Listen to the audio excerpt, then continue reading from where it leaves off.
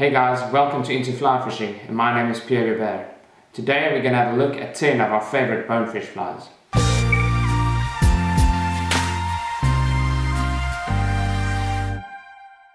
Well, before we get to our favorite flies, let's first talk about what makes a bonefish fly great.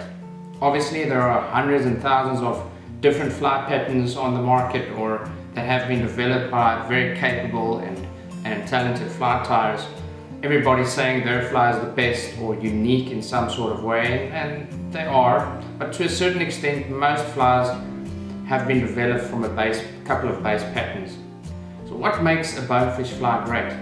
Obviously that question will provoke various different answers from different guides and different anglers who've traveled to different destinations. All bonefish do have the basic same sort of habits, but every fish in a certain destination will have its favorite food source. So what makes a bonefish fly great depends on two things in my opinion. It's consistency and the ease of fly tying. So consistency. The consistency of a bonefish fly depends on how consistently it is able to produce fish across various different destinations.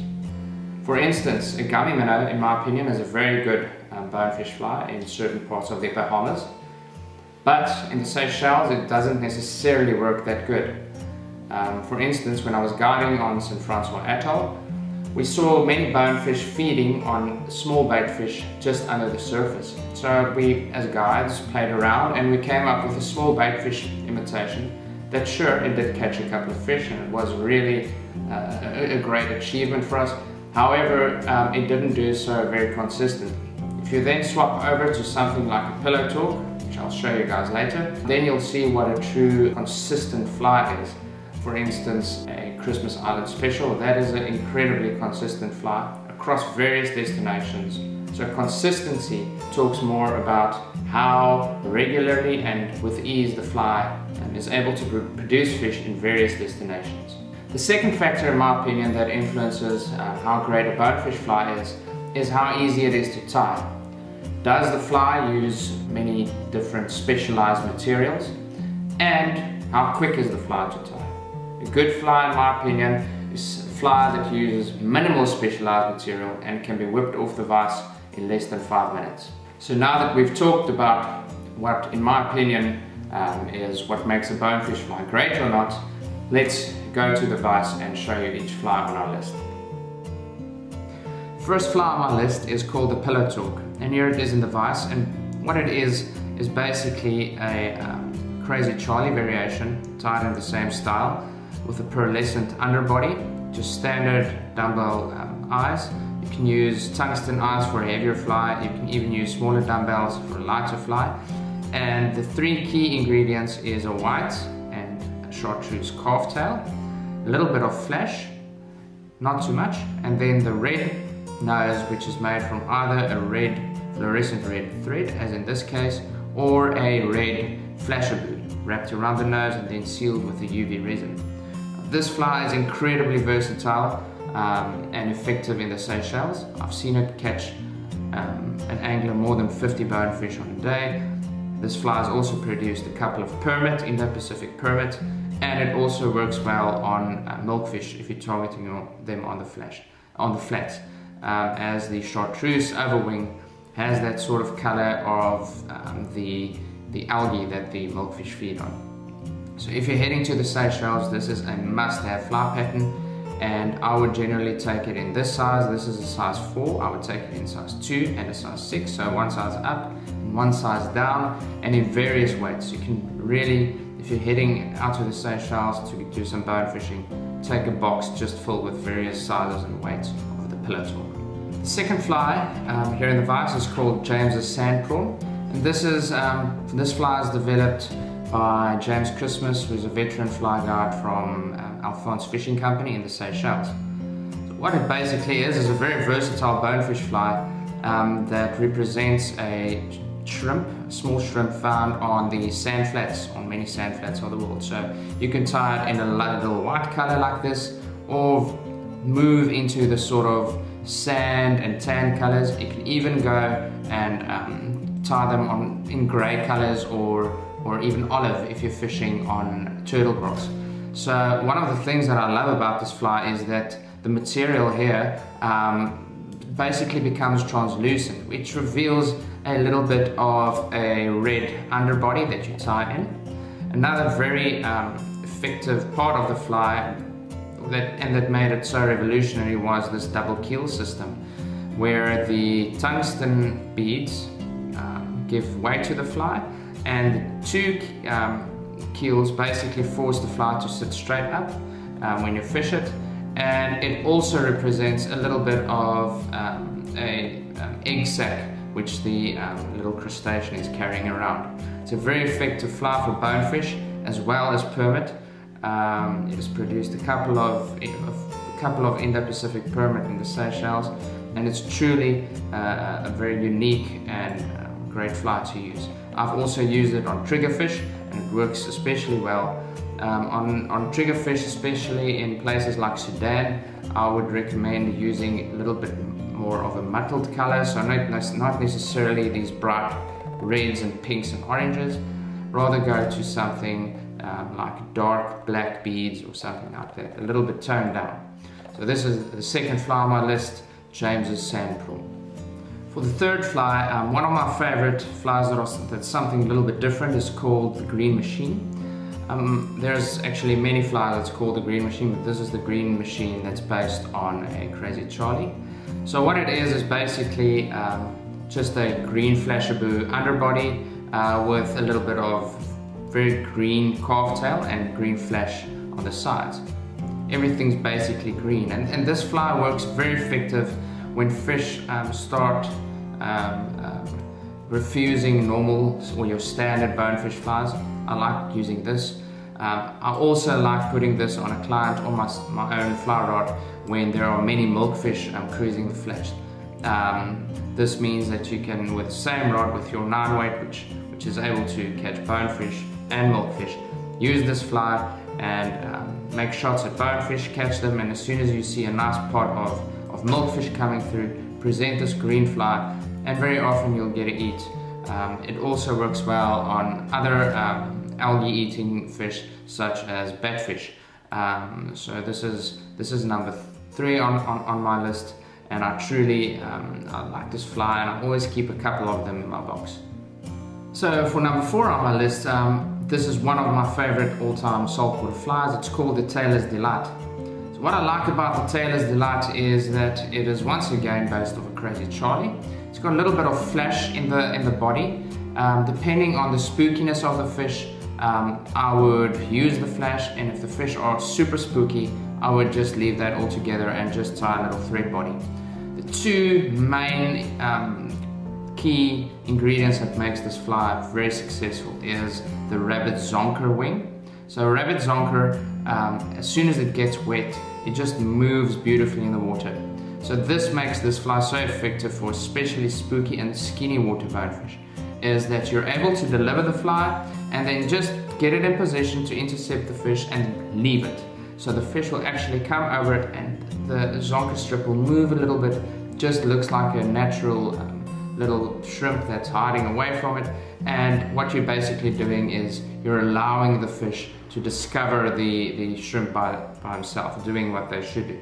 So this works especially well on skinny water and spooky bonefish, as I said.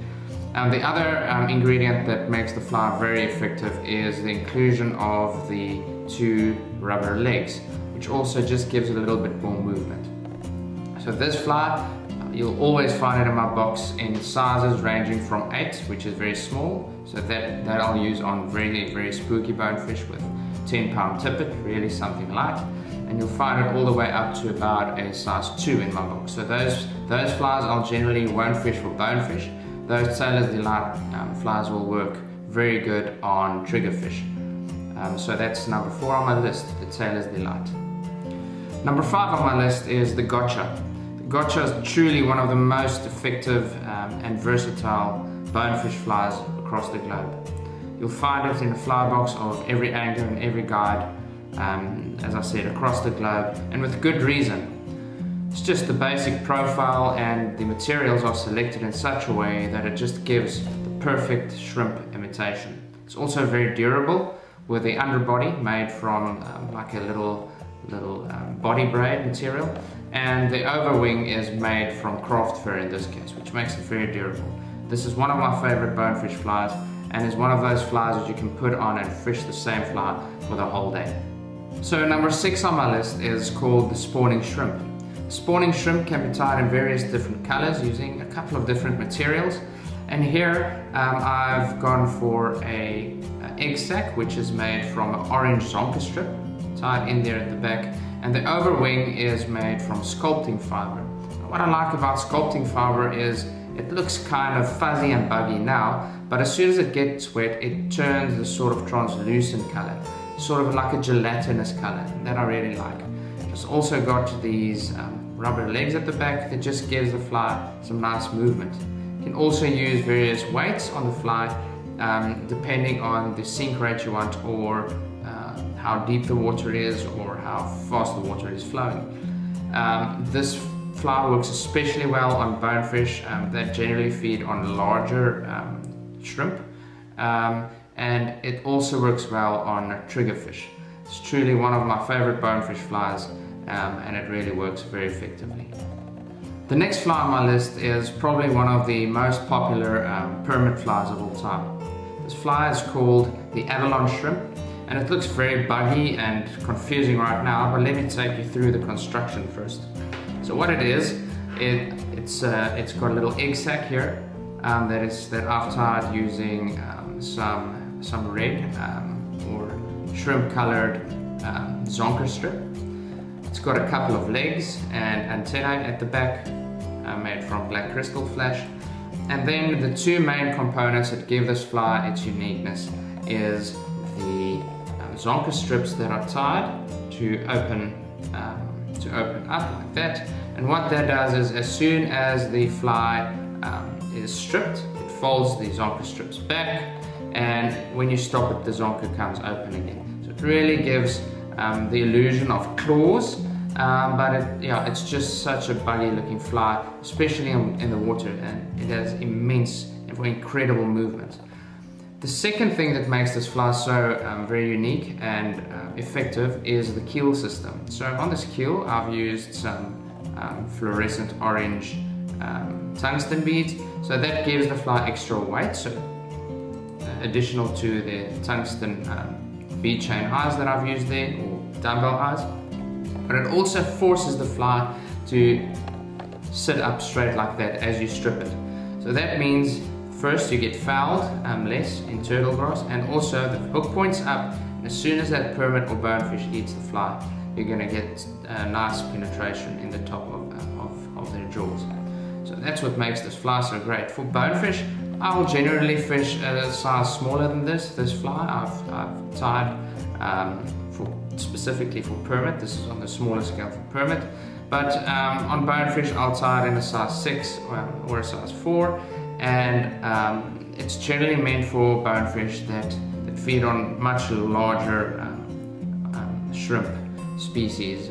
It's not a very small subtle fly. It's very intrusive and very big, and it really makes a big plonk when it falls down.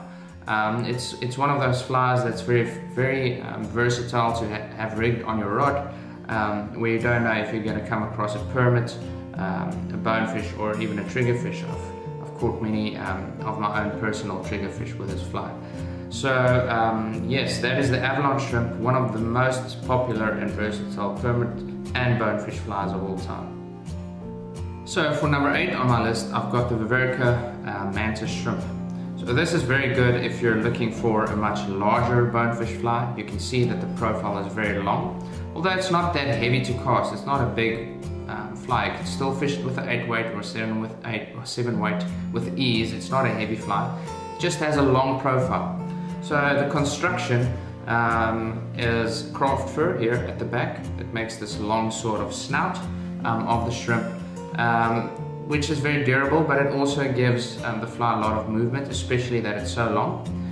Then you have eyes that's just made from fluorocarbon or monofilament, And the biggest thing, in my opinion, that gives this fly its effectiveness is the buggy body. In this case, I just used some of the excess craft fur and just dubbed it very buggy and combed it out with a piece of Velcro. But these legs, these long legs, just give the fly such great movement. So when you strip it, they fold back, and as soon as you stop, they just splay open, and yeah, just gives the fly incredible movement. The big profile that it has means that it can attract fish from very far away.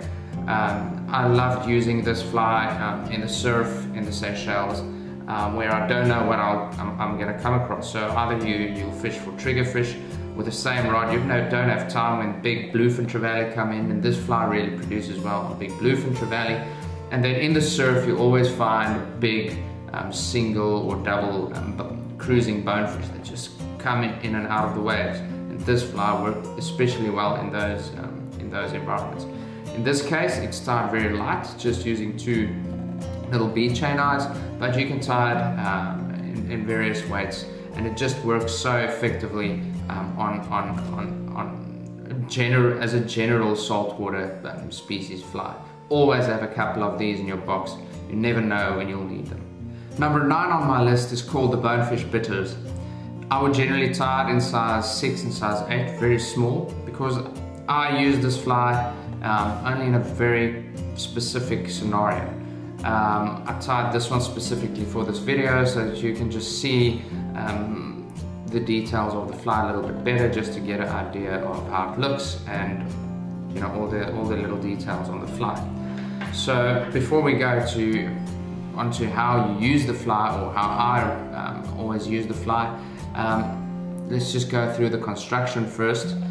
So what makes it very effective is a couple of very key considerations that the fly tyer who developed the fly that he took. So the first is the rubber legs that is tied in and splayed out very aggressively. So what that does is it just gives the fly a lot of movement as you strip it, but it also balances the fly. So as you cast it, the fly doesn't flop around, it just balances well as it comes dropping through the water column. Then this deer hair or elk hair little patch sort of gives the fly a little bit of bulk, which is the body of the fly, but it also acts as a very subtle weed guard, which I like.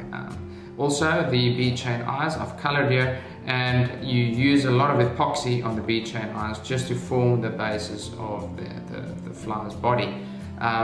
The bead chain eyes on the sizes that I tie, size 6 and size 8, I keep very small, and this is where I use the fly the most, or that influences where I use the fly the most. And that is to quite skittish bonefish on turtle grass. I love this fly, tied in olive and this sort of root beer orange color on turtle grass. The rubber legs and the natural built-in weed guard of the deer hair just allow the fly to drop down and sit right on top of the turtle grass without falling into it and getting stuck.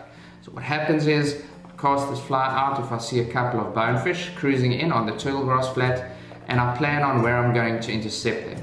I then cast the fly out and I strip it to intercept them, and then I just leave it. So it sits right on the turtle grass, and as soon as the bonefish come a little bit closer, I might give it a twitch or two.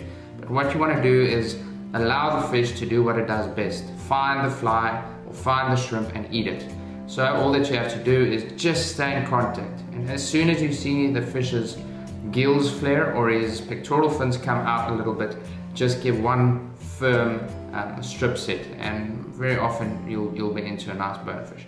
So that's the Bonefish Bitters, very effective fly, and a very unique looking fly, and with all the built-in features, it is a very unique fly in the sense of where you can use it. So for number 10 on my list, which is not necessarily my most favorite or least favorite fly, is the Alphlexo Crab. You'll notice that it has gained much popularity across the globe, especially as a permit fly. and a triggerfish fly. It's very effective as a triggerfish fly. But tied and fished correctly to specific bonefish, it produces very consistently, especially larger bonefish who aren't feeding on sand flats. Very often you'll come across a bonefish group that are feeding on broken up coral or coral flats, or what we call in the Seychelles finger flats. And in these scenarios you want something different from a standard shrimp, like a gotcha or something like that. And this is where the Alphlexo crab produces very well. I've caught some of my biggest bonefish using Alphlexo crab because they just feed on crabs when they tend to be a little bit bigger. So what the fly basically is a little bit of what they call Alphlexo or flexo tubing, which is basically used in the electrical field to run wires through it, and you tie it on and just press it open to form the body. And then the fly can be weighted in different ways. Here I have 2 tungsten dumbbells tied to the bottom of the hook to force the hook to ride hook points up. And then you just finish it up by gluing in some red or whatever color eyes and some chenille body. This is a very small Alphlexo crab, perfect for picky permit and bonefish. This is about the size I would fish for bonefish. So that's it. That's number 10 on my list, the Alphlexo crab. I hope that you guys enjoyed the video on the 10 best bonefish flies. And if you did, please subscribe to our channel and turn on the notifications. Then you'll be notified as soon as we release any new videos or content. The link to the full article can be found below the video, where we go into the bonefish flies a little bit more in depth, describing which scenarios you can use them and what they actually imitate. Please leave any comments, questions or suggestions below the video and we'll get back to you as soon as we can. Until we see each other again, cheers.